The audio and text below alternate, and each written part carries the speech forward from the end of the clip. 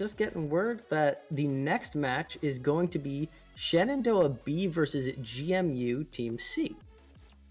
All right. I'm looking forward to that. Let me go ahead and look at their records so far. GMU Team C at the moment is 1-2 out of a total of 3 games, while I already said GMU. Well, Shenandoah B, I believe. Oh, we already have a goal scored from Shenandoah B. I looked away. Thank goodness for replays. Jacks are better. Just scored a goal. Oh, okay. Oh no, goal. No, Vega. That's so sad to see. I'm looking at the score. Shenandoah B has actually only played 1 game in the tournament so far, aside from placements. Which, I guess that's just they got a bye last week, most likely. Wait, what team? Shenandoah B. Yeah, they got a bye in week 2. I don't know about week... Oh, was week 1 like the play-in?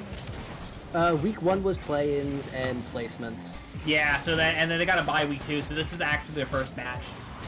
No, actually, you might be right. I'm not glued to the brackets as much to know whether or not the... I'm looking at the bracket right now, so... This is... So, like, outside of play-ins, this is their first, like, official match, so... Yeah, I guess that's like within, like, the divisions, I mean.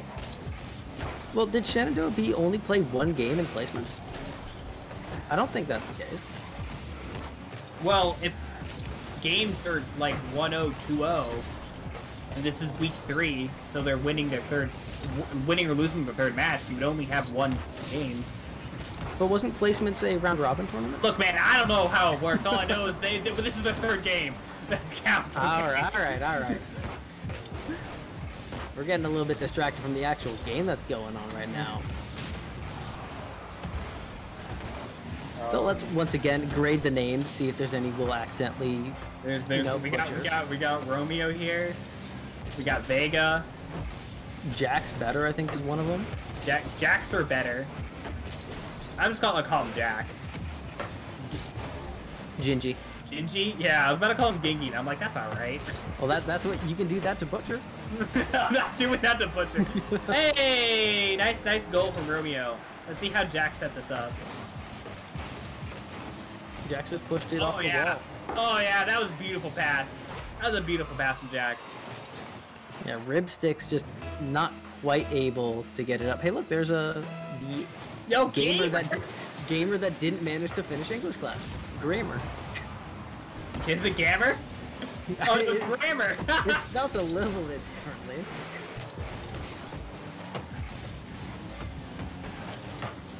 No, you're probably right, yeah. It's just Gamer with an extra R. That's all it is. Alright, we got Roman coming in. Oh! And Gingy with a beautiful follow-up from Romeo's pass. Look at this aerial. Managed to beat out and put it in the top right corner just to beat out Vega. What a beautiful 1-2 pass. Shenandoah B, I remember them quite well from last season. In fact, they were the 2nd place team in the final tournament, only beaten out by Shenandoah A. Oh, okay. And I think we can see why. Okay, look at this. Oh, open goal, beats out the aerial, bar down, beautiful. Ooh. It wasn't clean, but it was beautiful. Well, once again, they're showing me proof that the whole game is either goal in 30 seconds or goal in 1 minute. Yeah. Or no goals. And I want to see George Mason get some more aggression out here. I'm tired of the ball being on orange side. Come on, guys, I believe in you. Yeah, orange is a nice color, but I like to see some blue on the field as well. I like to see, blue is also a nice color. I want to see more of that. Yeah, I think, if I remember correctly, one of the things I loved paying attention to when watching the Shenandoah B team was when they're on offense, how there's never more than one person on the ball, so much as one person on it, and then a person following them, and a third going around to get boost, to then go in after the second person. And it's just a a circle of and it's person, just one that, person, two person, three person, one person, two person, three. yeah, and then by the time the third person's following them, boosts typically respawn.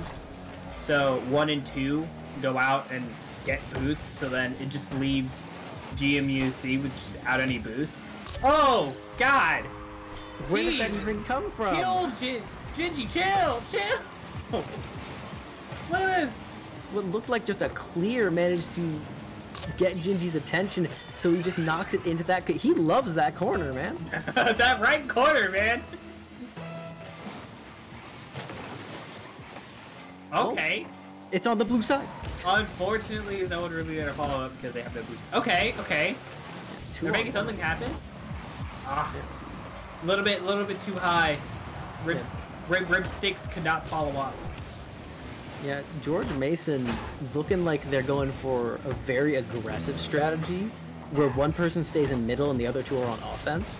Very similar to what Shenandoah B does, but they didn't have quite enough time during that offense for me to see if it's exactly the same. Because George Mason, while I do like praising their offense, has a pretty dang good defense as well. Yeah. Speaking of offense, here it comes in again. Okay, Jax. Jacks are better. How did that even go through? I don't know. I'm gonna find out here. Oh, he just didn't have Oh, we popped it up. That's what happened. It didn't go through. He just didn't block it correctly. That's sad to see. Yeah, Romeo just didn't have enough mass, I guess, to block the ball from going any more forward. Yeah, it kind of hit the side of him, just popped straight up instead of like. Yeah, he was just going too slow, unfortunately. Instead of going any other better direction. Yeah. Yeah, 15 seconds left on the clock now. It's looking like Shenandoah B is going to take this game 1 with a powerful grip on the momentum. Yeah, their hyper aggression is just. Oh, why? You have to do him like that, Romeo. Come on. Oh, you did him so dirty. That was kind of like, I always love talking about how dirty and clean mean the exact same thing in video games. But like, that was clean. You say it's dirty, it's clean. Nah, it's not. No. It's same play, but different, like, different perspective. Vibes. Yeah, different vibes on it, man. Cause it's just like, oh, like, you just absolutely just like dominated them. But it's just like, it's already 6-0, man. And then you demoed him, and then turned around with like the slowest goal. That was dirty, you know. Yeah, I really wanted to point out here, look at these shots on the side of George Mason's C. They had one shot. They could only shoot once. And I don't know whether to attribute that to Shenandoah B's overpowering aggressive offense or a phenomenal defense. It's definitely the hyper aggression. I don't think the ball was on the side of blue, on the side of Shenandoah B very often.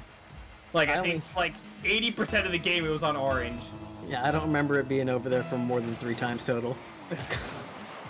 But hopefully we see it more this game. Some adaptation, you know, stopping their aggression, taking more boost. Come on, guys. I believe in you guys. Okay, good block. That was a very good block. I was very afraid that was gonna go in. I was so scared. Running out of boost grammar, why? It just kind of, you certainly are looking at that ball. Now, I always wonder, when we watch this perspective of the game in spectator mode, obviously we're locked onto the ball. But what perspective do you think these guys oftentimes use when playing? That's what I think about all the time when I'm watching this, because I'm just like, I wish I could see this like the player's perspective on like how they like see the ball. Because when I personally play, I'm constantly switching ball lock on and off constantly. Because like, if I'm on the opposite side of the goal, I don't need to see where the ball is, because like I'm like getting boosted on. Like I can't even follow up anyway. So like I'm curious how often they lock on and off. Let's like they just play constantly off or constantly off. I'm just curious. I'd assume constant on would be a fine strategy, since they've probably played enough to know where all the boost is, no matter where the ball is. Yeah. So they just keep track of the ball. That being said, if you have to keep track of the ball, that constantly changes where you have to point the control stick, I guess, if you're on controller, because that Yeah. changes your camera. But then you see the thing is that sometimes there isn't boost over there and you don't know that because you can't see it. So you would have to like lock on and look over and then lock back on. Unless you can just move your camera. I'm just curious. Well, you know what? I did this before and I'll do it again. Hey, any of you guys, DM us. yeah, anyone that's in the tournament or even not in the tournament and just plays at high level, we're curious. Also, I would like to say, Gingy in that right corner once again. Yeah, but I'm being serious here. I'm Frump in the MAEC Discord channel, or anyone that just is in the Game Gym Discord. I'm still Frump. I'm somewhere near the top of the people on the side.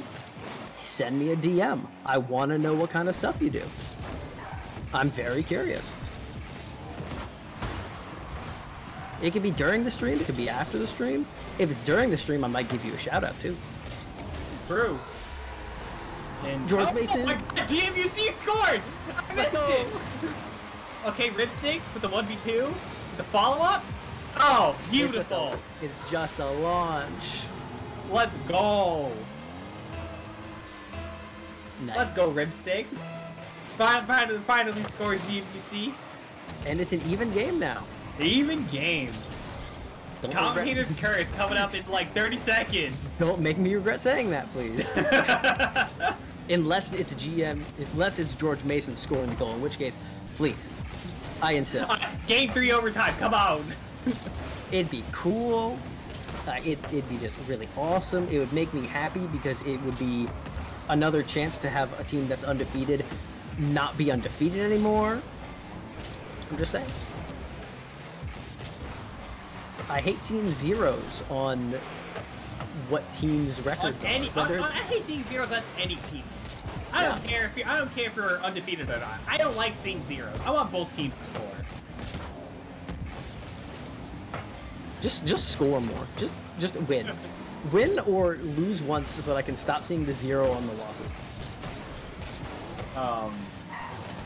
You know, one thing I'm actually really curious about is, like, let's say you take a team like Shenandoah B, who's just, like, hyper-aggressive, and you take a team like GMUC, who's a lot less hyper-aggressive, more, like, mid and defensive focused. How do you, like, during your week, how do you practice? I assume you just play online. Like, oh, what a beautiful goal from Jax. Was there any defense on that side, or was it just everyone chasing for the ball? Yeah, I think they were trying to get back into position, and it was just, he was in the right place, right time. Unfortunate for the side of George Mason. C. Yeah. I have to keep remembering to say C. In fact, oh yeah, George Mason does have 3 teams in this tournament, doesn't he? But like, you know how, like, in League, for example, how, like, if you go up against a specific team, like, they play these specific team comps, right? So you know how to counter them. Like, how do you counter that? Yeah. How do you counter that? What's the play? How do you practice against a hyper aggressive team? Like, do you also try to match their hyper aggressive? Do you tighten up your defense? Like, how do you practice against that? How do you get better against these specific types of teams? What just happened? Good job, both teams. Good job, everyone. I'm proud of all of you. That was beautiful to watch. In regards to that question, I can only assume that you just set up a counter strategy, like something along the lines of, if they're hyper aggressive, clear the ball to their side of the court, get their aggression off, and then work your mid game. Cause like, I think the way to go is to, like, be as aggressive as they are, and just constantly steal all the boosts. I mean, stealing the boost, I definitely agree on that one, but being as aggressive, I don't think works, because they're used to being aggressive. If you're used to being a different kind of team, that won't quite work out, because you're playing a game you're not used to. Yeah. So should you just practice that strategy then? Like, what's the plan? Also, I would like to say Gingy with the top right corner for the 4th time. No. Jacks are better. Did get one of the goals. It was not 4th time. No. I'm talking about over the course of the set. Oh, yeah, probably. I've been keeping track. I don't think he's scored a goal on the left side once. I think it's been right corner every time. Well, maybe he just liked that right corner. You never know. That right, he likes that right corner. Hey, look, right corner. That being said, though, 2 seconds left. It's over. Shenandoah B is. Can they score once? No! It's right Shenandoah there. B is going to take this set, cementing themselves with a 3-0 in bracket so far. Yeah. I would also like to point out in chat, OKSU Gaming says GMU C fan until I die, and I honestly 100% agree. I'm fans of every single team on here. Like, not gonna lie, I don't have any affiliations with any of the schools aside from, hey, I really like the way they play. I'm gonna be slightly biased here. I want to see GMUC improve. I want to see you guys get better. I want to see everyone improve. I want every single game to be 1-1 in the final minute.